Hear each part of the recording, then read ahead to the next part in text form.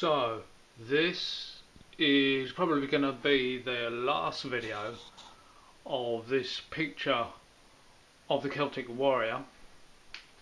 As you can see, the sunset has been done in glow paint.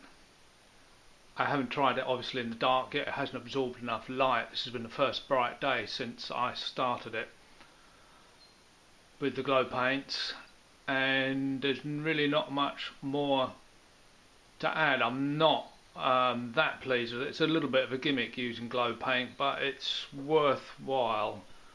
I approached this from the hobby enamel paints perspective when I was using fluorescent colours, which I may stick to, it's hard to say.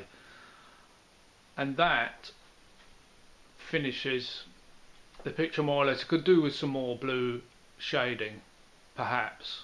I haven't decided yet, but for the time being, that is it.